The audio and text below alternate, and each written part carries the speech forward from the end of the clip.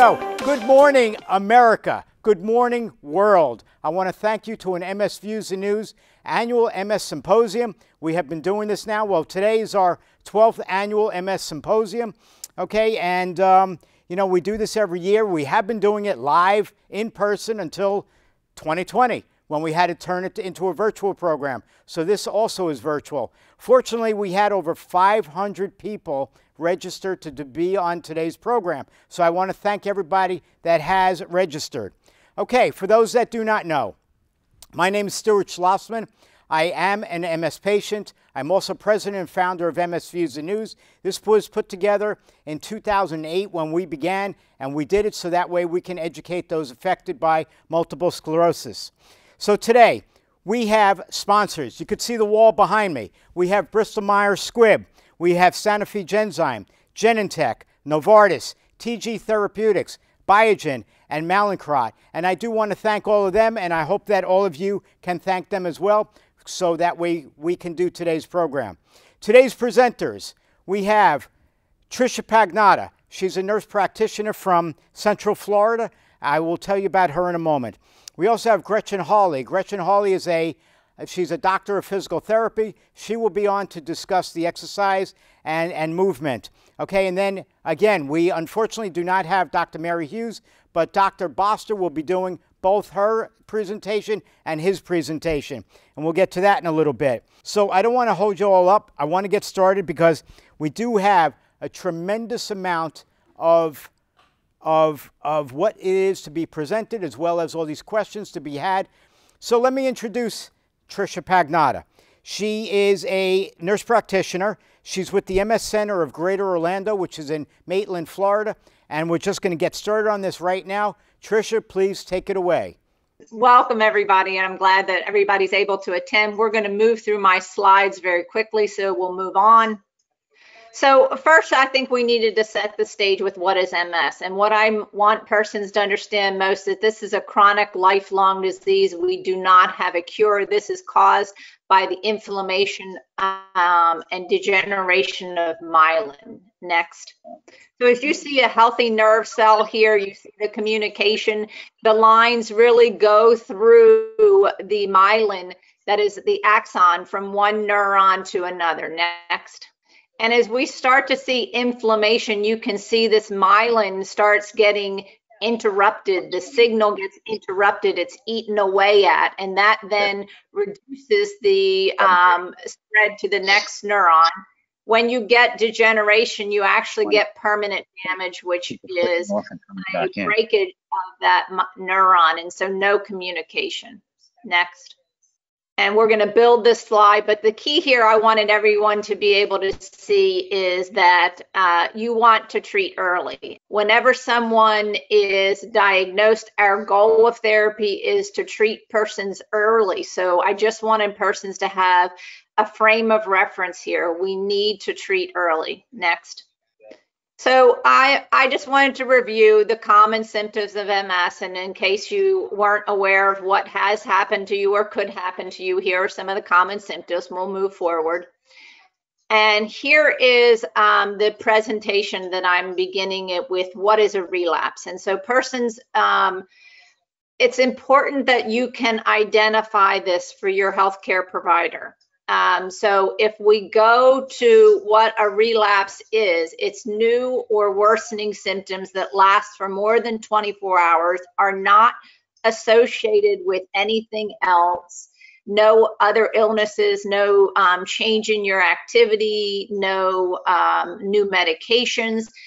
And so this is a very comprehensive symptom checklist for you to look at, to be able to tell your healthcare provider, have you had a new or worsening symptom that's 24 or 48 hours long?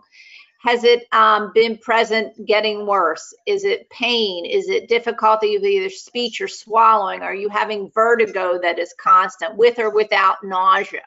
Are you having any bowel or bladder changes, difficulty with voiding or incontinence?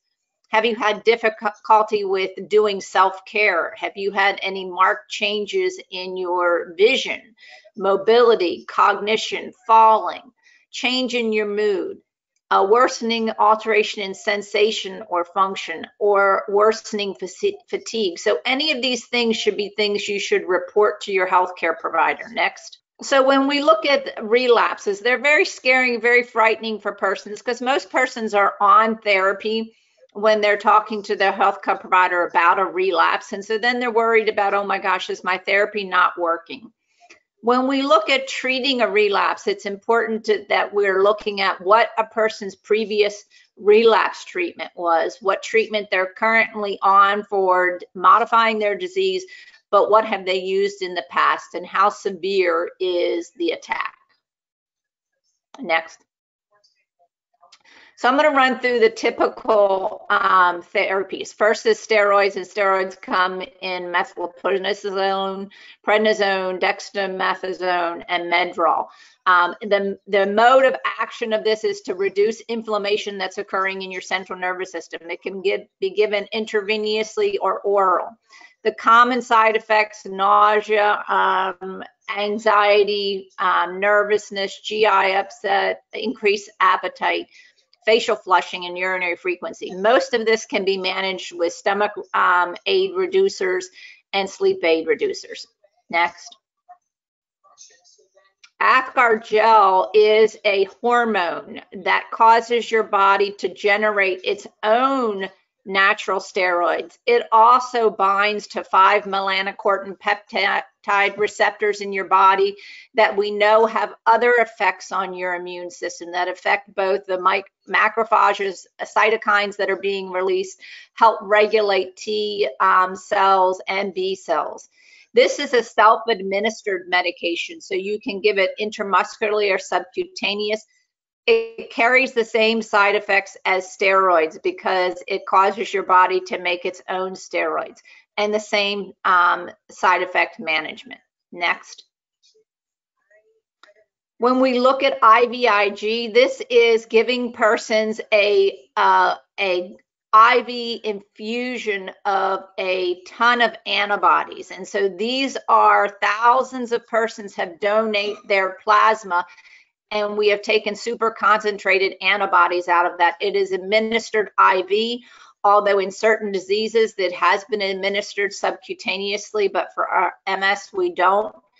Side effects: headaches, nausea, dizziness. You can have infusion reactions if you didn't have your IgA level checked. That's important to note because the deficiency can cause a severe allergic reaction.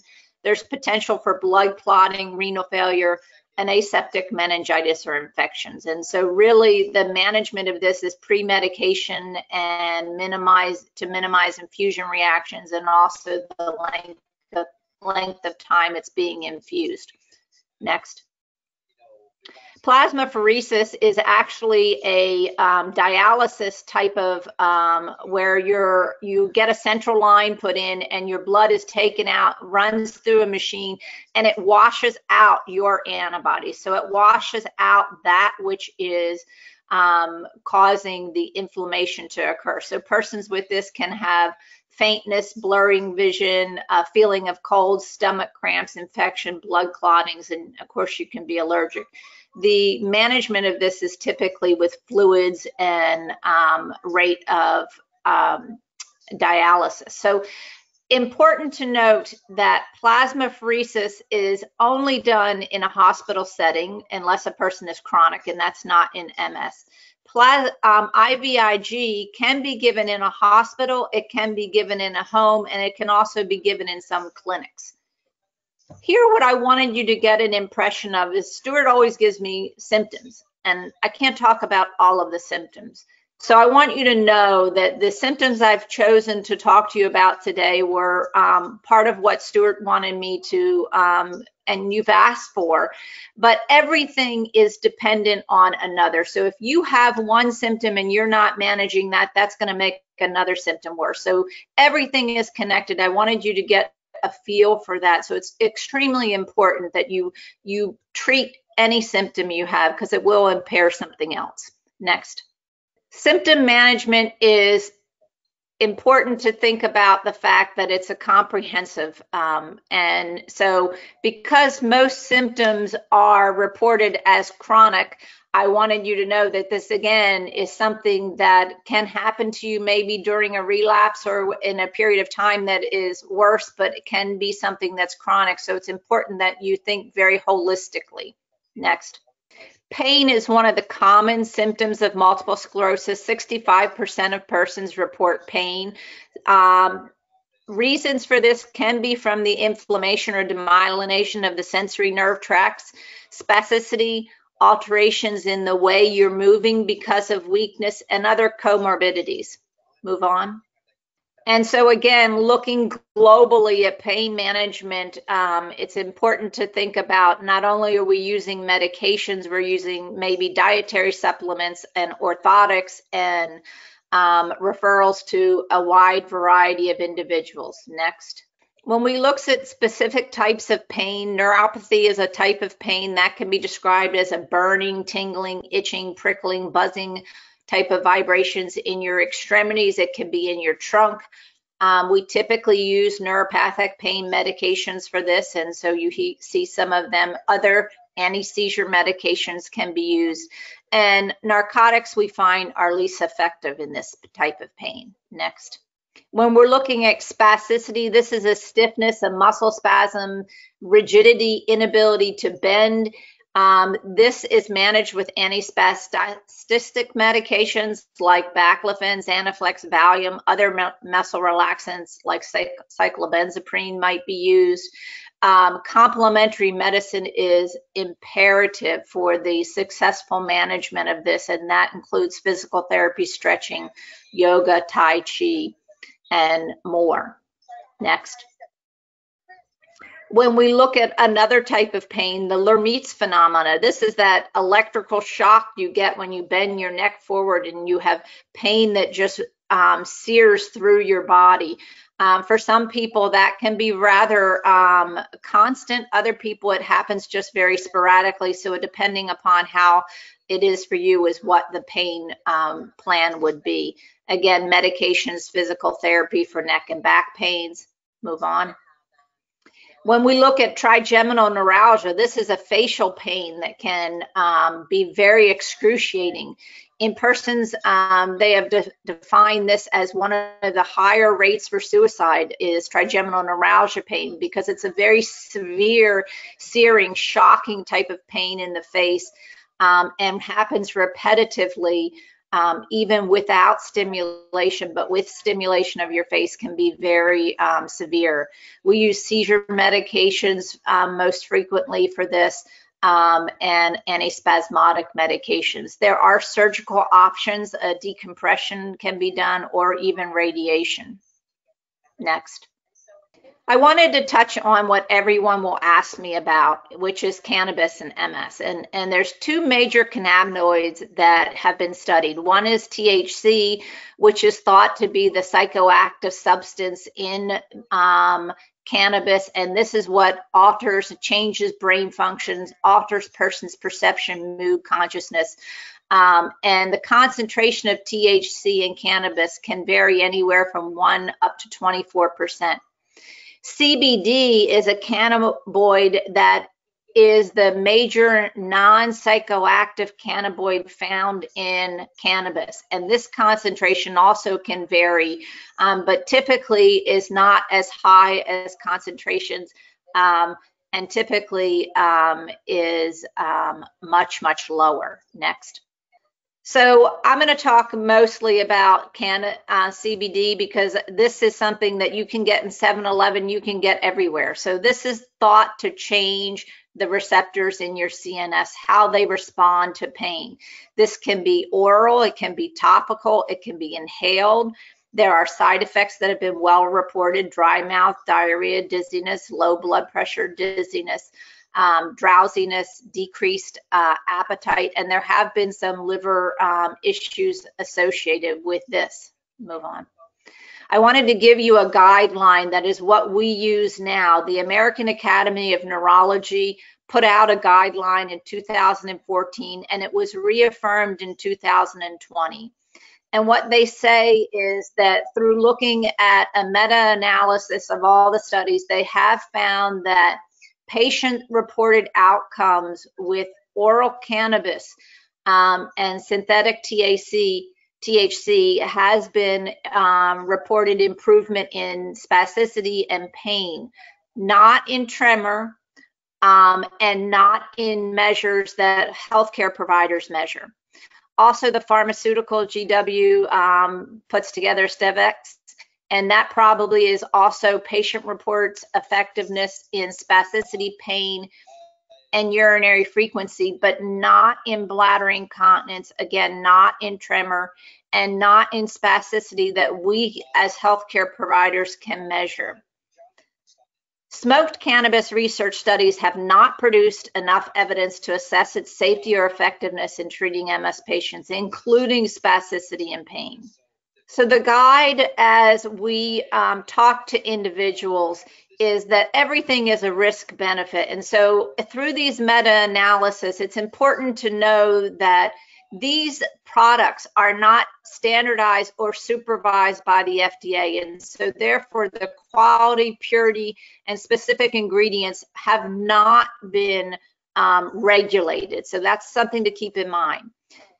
The use of cannabis, which as a therapy has both potential benefits, can also have potential side effects. So it's very important that persons do their own test and are very aware of what side effects could potentially occur, and talk to your healthcare providers about those.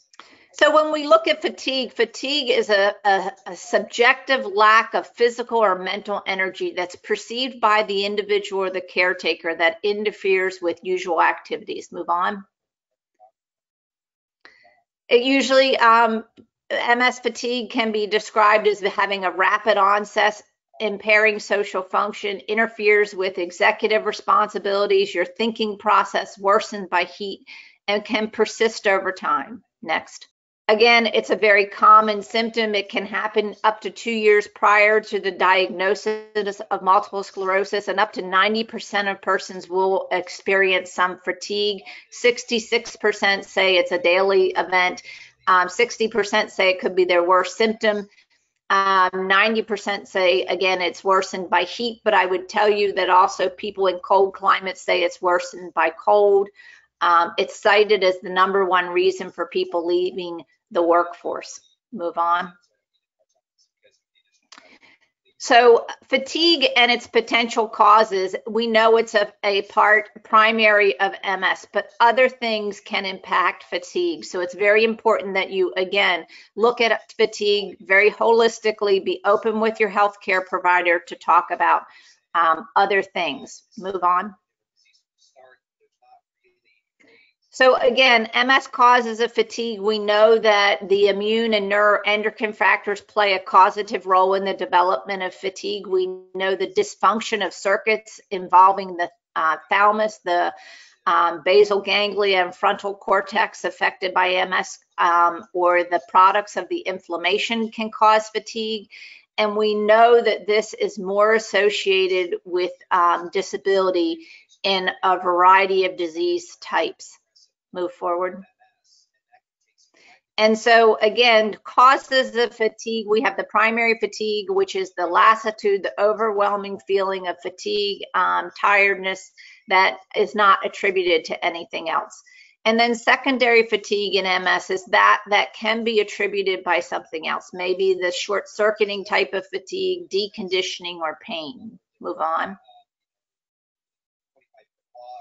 Again, fatigue can be both acute and chronic. Something that is less than 6 weeks is acute, and that's more associated with a new lesion or relapse. And chronic is that's been present for more than 50% of the days for more than 6 weeks. Move on. So comorbid conditions, things like infections, anemia, hypo or hyperthyroidism, when we know is very common in MS, cardiovascular diseases and pulmonary diseases can impact fatigue. Move on. Iatrogenic things that just occur. So we know many of the disease-modifying therapy, especially in the first 3 months, can be attributed with fatigue. Analgesics, most medications that we treat symptoms with, the anticonvulsants, antihistamines, antihypertensives for cardiac disease can cause fatigue, anti-inflammatory medications, muscle relaxant, and diabetic agents. Next. So causes of fatigue, again, sleep disorders, things that keep you awake at night, bowel bladder issues, restless legs, spasticity, or not actually having good sleep, like sleep apnea. Move on. Physiologic health, like stress, coping, anxiety, depression can cause fatigue. Move on. And environmental factors such as the weather, hot, cold, consumption of hot liquids. Studies suggest that lower educational levels, persons have a higher risk of fatigue, so keep learning. Studies are divided on whether there's an age association. Fatigue, we know, impairs social activity, so this can be, again, one of these, one makes the other worse, and coping with fatigue can impact persons of all ethnic Caucasians. So next.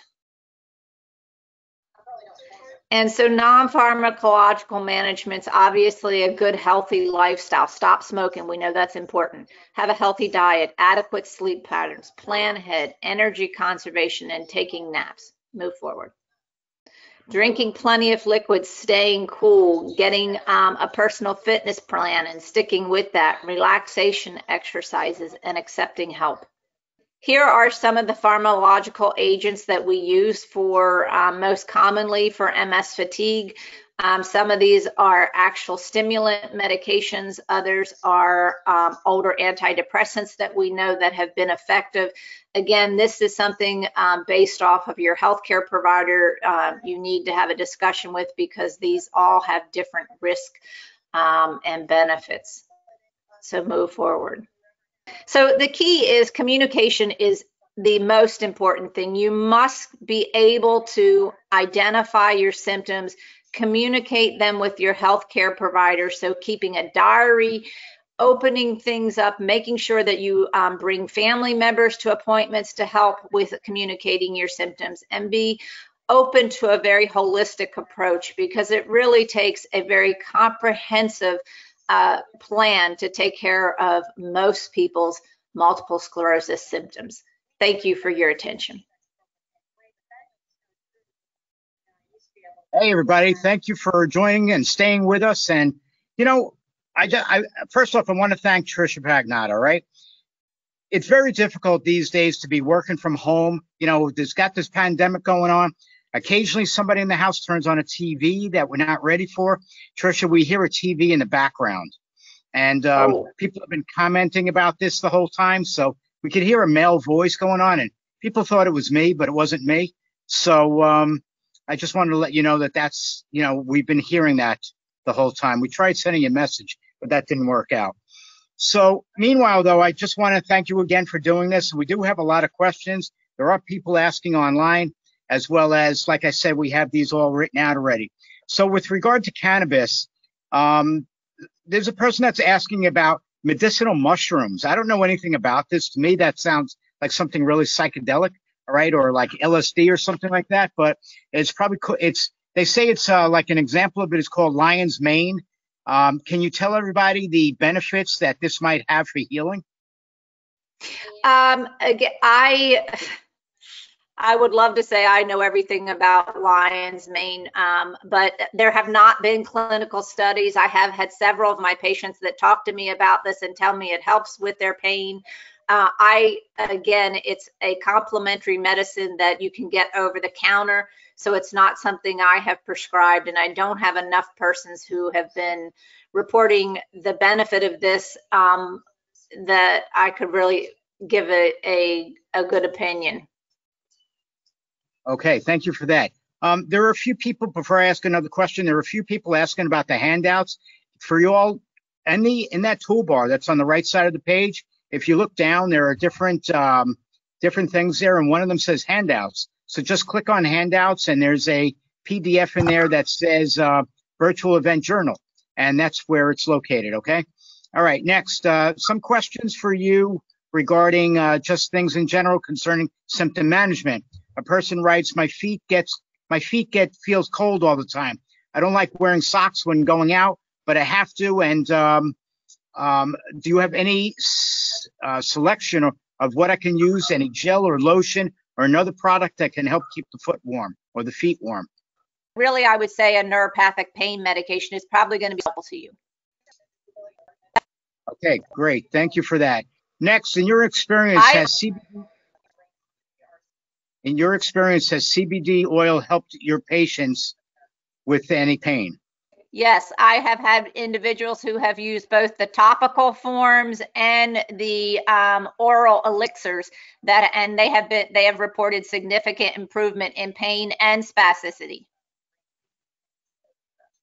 Okay, thank you. Why do people get seizure medications for MS?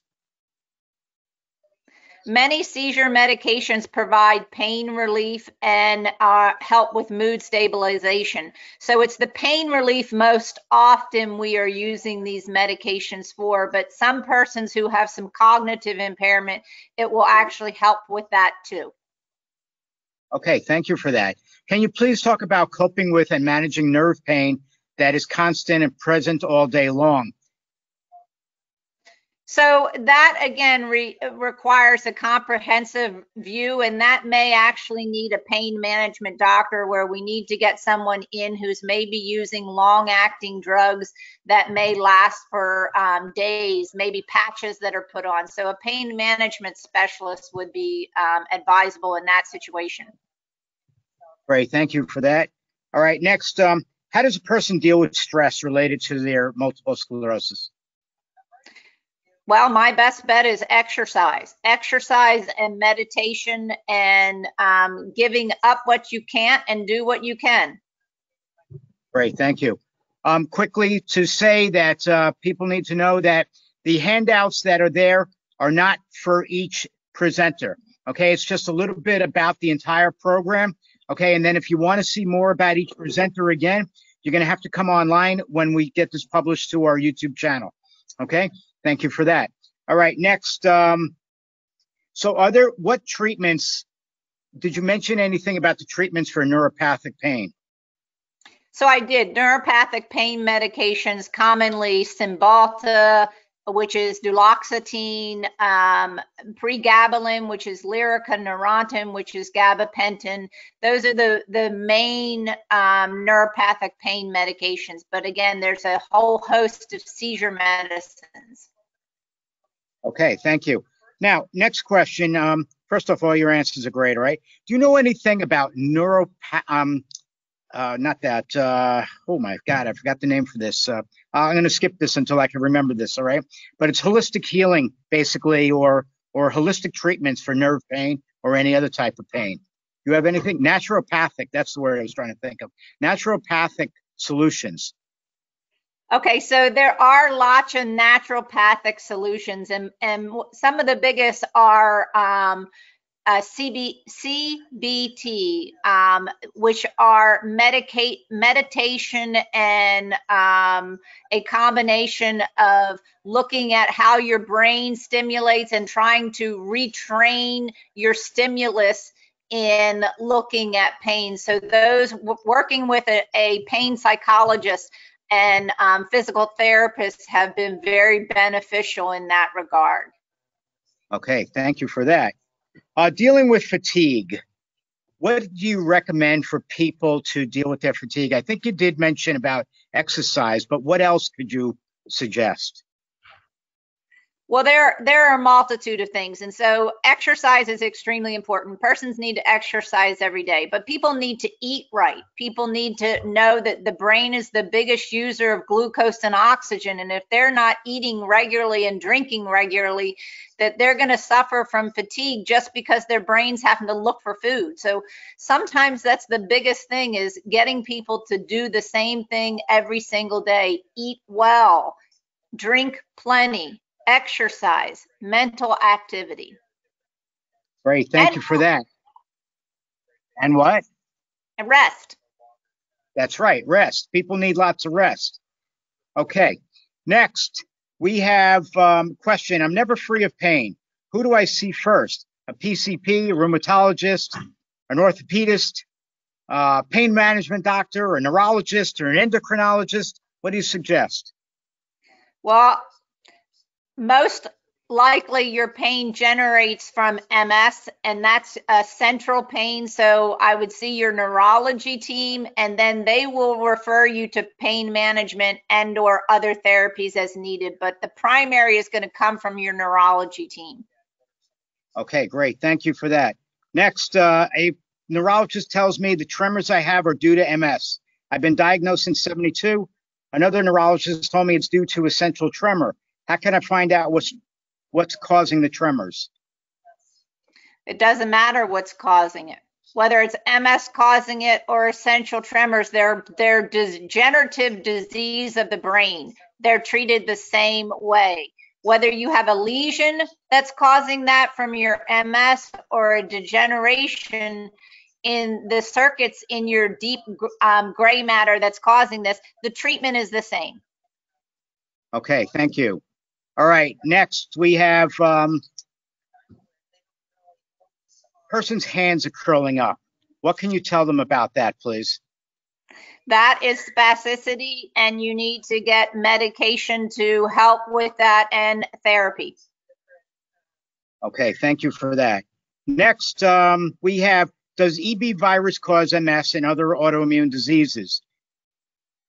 Excellent. So we know that EBV virus is the Epstein-Barr virus, which is mononucleosis, which has been higher associated with MS, but is not a pure causative. So yes, more highly associated, but not everyone that gets mono gets MS.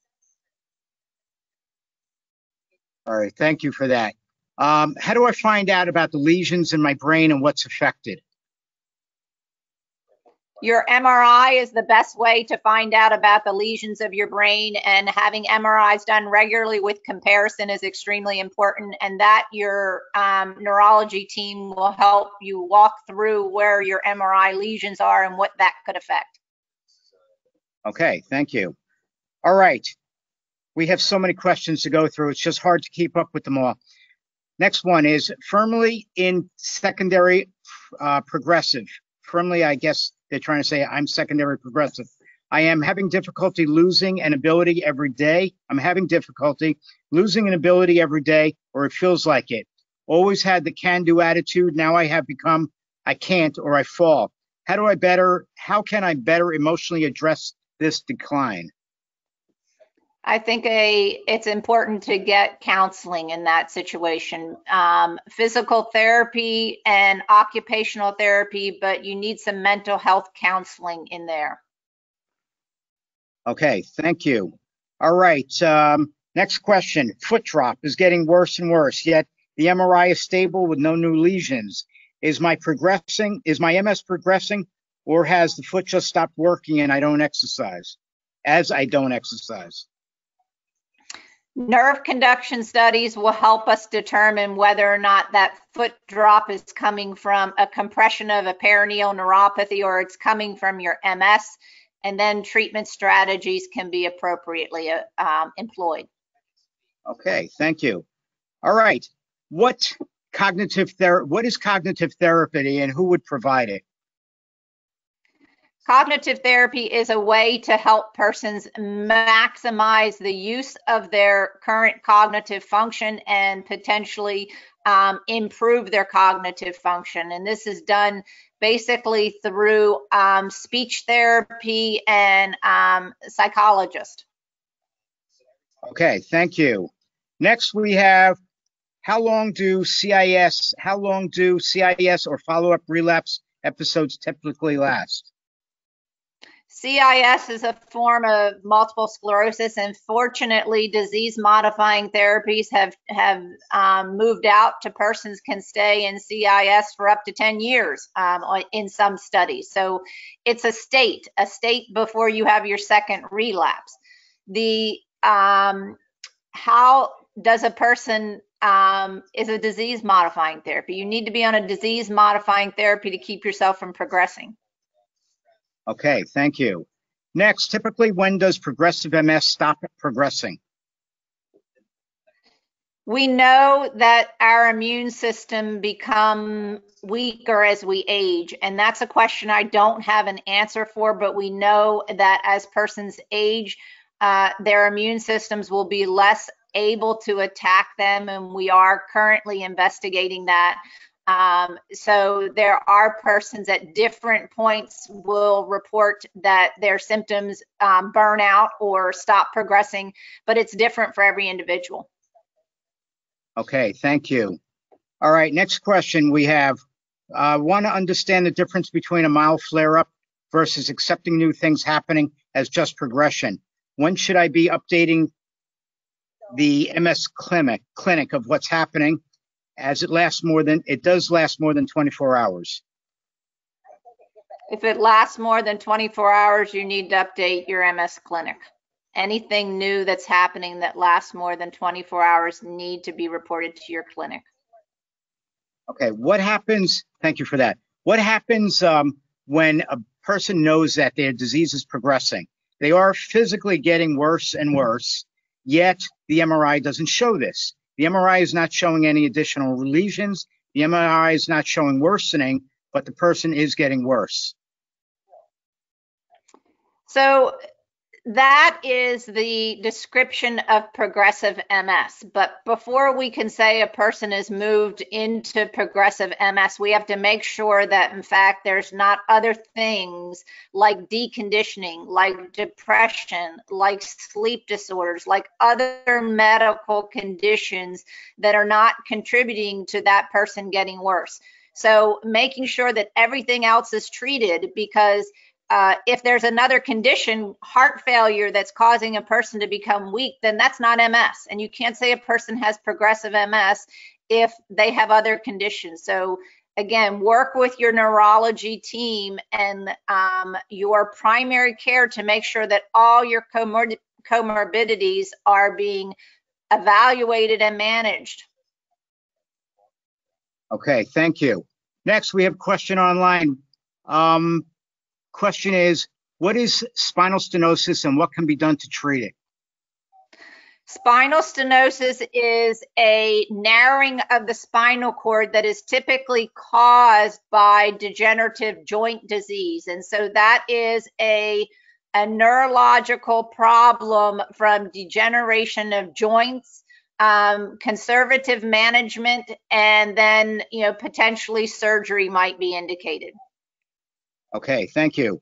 So for the person that asked about the foot situation and cold feet, can you please reply again to what that was all about? Your answer to that, please. So I have had persons that have said to me the hand warmers and things that you can put in gloves that they use in the north. You can put those in your shoes. Sometimes that's effective, but I have had persons tell me that some of the topical ointments that are used to heat the surface of the skin for persons that are having pains like Bengay and those type of things, persons have told me that actually provides temporary relief for the cold sensation. Great, thank you for that. Do you know if there are any clinical trials that are specifically about symptom management? There are several. Go on to clinicaltrials.gov. Okay, thank you for that. Next, we have what is spinal stenosis and what can be done to treat it? Did I just ask spinal stenosis? Really? Wow. Oh my gosh, see what happens? I told you not to ask the question if you've already asked it. All right. Next, person is asking, should I change my DMT if my MRI shows more lesions, but I have no symptoms? Excellent question. Your disease is still active, and so therefore I look for my patients not to have active disease. So that's a consideration that you and your healthcare provider should be talking about, but your disease is still active if your MRI is having lesions. Okay, great. Thank you for that. Can you answer any questions about diet? I'm hoping you can, because we do have a few on here and I do want to address these. So I think you can. what are the best known supplements to aid those with MS? Okay, so we know that vitamin D is extremely important. Person should be maintaining a vitamin D level between 60 and 170 is what the consortium goal is. You should have a calcium-rich diet because we know that osteoporosis and osteopenia, so calcium-rich diets are extremely important. You want to have a very well-rounded diet, and you want to get in lots of colors, so very good nourishment. The Mediterranean diet is considered the most healthy diet, and so all of the good oils and things in the Mediterranean diet are healthy. The key is starvation does not help. And these fasting, long fasting diets make it difficult for many persons. So if you're doing some type of intermittent fasting, it should not be more than 12 hours because that will make sometimes your symptoms worse. You don't need to supplement with general vitamins. Eat a good diet and then you don't need to take general vitamins. But if you wanted to take a vitamin outside of vitamin D, B12, strictly B12 is a good vitamin. That's very energizing for individuals and does not hurt your MS. Great, thank you. Do you know any specific diet that people should eat with multiple sclerosis? No, there's no studied proven diet that treats multiple sclerosis. Okay, thank you. Can you tell us anything about the Walls protocol or the Swank diet?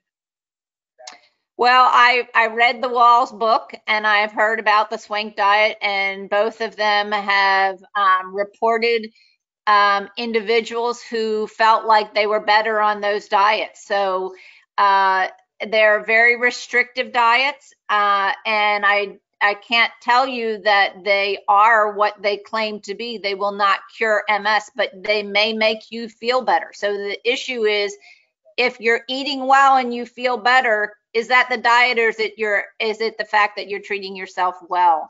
I can tell you they're out there, but they're not proven to be effective. Great, thank you. Can you possibly tell everybody what foods they can eat that actually promote energy? So foods that promote energy are things like simple carbohydrates, leafy vegetables, proteins are very good. Things that are not high in sugar. High sugar items actually are very fatiguing. And so trying to maintain a low sugar, high protein, and balance of carbohydrates that are from leafy greens and beans. Okay, thank you. All right, new question. They're all new questions, right? But if you have a neurologist that does not respond to your multiple reports of new symptoms, I think I already asked you this. Do you have advice? Is there a problem with the doctors? Oh, so the person is asking that there seems to be a problem with the doctors in the area where he or she lives and wants to know what to do about getting better advice. I mean, where can they go to? You know, I tell persons you need to advocate for yourself. If you're with a healthcare provider that you are not connecting with for whatever reason, then you need to find another one. Go through the MS specialty in your area, whether it's the MS Association or the MS Society, or the United Kingdom has MS societies. Find a MS specialist in your area. But feel free to write your specialist a letter telling them what's the problem. Okay, thank you. I could add a lot to that, but I have my own things for doing that. I just like to yell at the doctor and tell them that they need to listen. All right, or speak to them. I mean, you need to make an appointment basically just to tell them that you're expecting to get more out of them and you're not. So something to say, something to think about. Next person is asking, I have not eaten properly since I was 18. I'm now 31. I do not have an appetite. I do not have fatigue, but I realize my cognitive is forgetful and what steps are there in dealing with this, and the doctor's not helping? Similar. Well, again, I think that you might want to ask the doctor to help you with some referrals to a nutritionist, to a psychologist. So again, you might be asking that doctor that to treat everything, and he or she needs to make referrals, because you have problems that are much more than what any one provider can help you with. So get your provider to give you referrals to specialists. Okay, great. So thank you for that. Now, I just want to let you know that we only have a few questions remaining, and then we'll be going on to our next presenter. But I do want to thank everything that has been asked by everybody, and for Tricia answering all this. Next person is asking if you can discuss anything about legumes or nightshades in diet. I don't know what that is, but maybe you do. Hopefully you do. Legumes are an excellent source of protein that is not animal-based. I'm not sure what nightshades are. I'm sorry. Me neither. I think it's a big tree that's just covering my driveway or something. All right. I think somebody said that it's like mushrooms and things like that. Well, mushrooms are good vitamin D. Mushrooms are excellent sources of vitamin D. Okay. Thank you for that. All right. Next. So here's a good one. So a person asking what foods to eat to improve the immune system. But before you even answer that, I have to let people know. I mean, there's so many people with MS just simply do not know that their immune system is hyperactive, not underactive. Can you just answer that? Like, just go forward with that? I mean, it's all through this pandemic. We're just hearing from people that are afraid that how quick they're going to catch something that they're really not, their body is not really, it's the opposite, right? Yeah. So again, you have, as I try to explain to people in a very simple way, is your immune system is your army, and your army has plenty of soldiers. There is nothing wrong with the capacity or capability of your army. It's great. It's the world's best. It's your best. The problem is one of or some of the leaders have gotten confused and are actually, in addition to attacking things that they should be, they're going after your central nervous system. So the last thing you need to do is to help your army. Your army's, it's there, it's good. We're trying everything we can to interface with your army to make it less able to attack you. So don't do anything that is helping it, because then you're fighting to give more to attack your central nervous system. So again, your immune system is great. It's just a little confused, and you don't need to help it have more players to be more confused. Great. Thank you for that answer. That was very good. I mean, people do need that reminder. Knock them on the head a few times and tell them. And for everybody that just heard that, educate those that are around you that have MS and let them know about this as well, because we just have been hearing the total opposite all through this pandemic, and it's very difficult to understand why people are not learning when they first get diagnosed what Tricia was just explaining. All right, so more answers are coming in about nightshades. So people are letting me know. Eggplant, anything in the eggplant family. Tomatoes, anything in the tomato family, and things like that. So now you know, now I know, and I'm not going to remember those. So I'm sure this will come up again another time. All right, next we have, people want to know, and again, this is great to know, vitamin C, why they probably should not be using vitamin C as a supplement. Vitamin C is an immune boosting agent. It helps your immune system be better. You don't need to take vitamin C. It's readily available in any food. You're not going to have a problem getting vitamin C, so you don't need to take more. Right, but primarily, I think, an immune booster. It's going to boost your immune system. Again, you don't need to boost your immune system. Right. Thank you for saying that, because if you didn't say it, I was going to say it. But everybody needs to know I'm not a doctor. So you really shouldn't be listening to me anyway. You should be listening to Tricia. You should be listening to Dr. Boster later on. But I'm going to say it anyway. Do not boost your immune system. Do not take all those medications that they tell you to take for colds to boost your immune system. You have an overactive immune system. You don't want it. The reason you're taking these disease-modifying therapies is to bring you back down to normal, not to boost it up, right? Right. Good. Thank you for that. Thank you for agreeing with me. All right. So a person is asking about zinc. What can you tell us about zinc and why that should be used for MS? Again, zinc is a immune boosting medication. Some people think that zinc will protect them from getting the common cold and other upper respiratory infections. So they think they should take zinc so that they don't get an upper respiratory tract infection that could cause them to have a relapse. But again, it's only in persons that have a weak immune system. You don't have a weak immune system. Leave zinc alone. Okay, thank you. All right, last thing. What can you tell us, or what kind of supplements might there be for inflammation? So that is the type of inflammation that you can use a supplement for is not such that's going to get into your central nervous system. So you can be on gluten-free diets and whatnot that will help move inflammation out of joints and whatnot, but you can't take a dietary supplement that we have been able to prove that will change the inflammation in your central nervous system.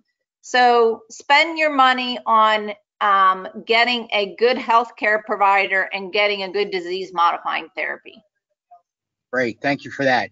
So I'm not going to ask any more questions. I just want to give you kudos, and I want to let everybody know again, this is a difficult time to be doing live programs on the internet.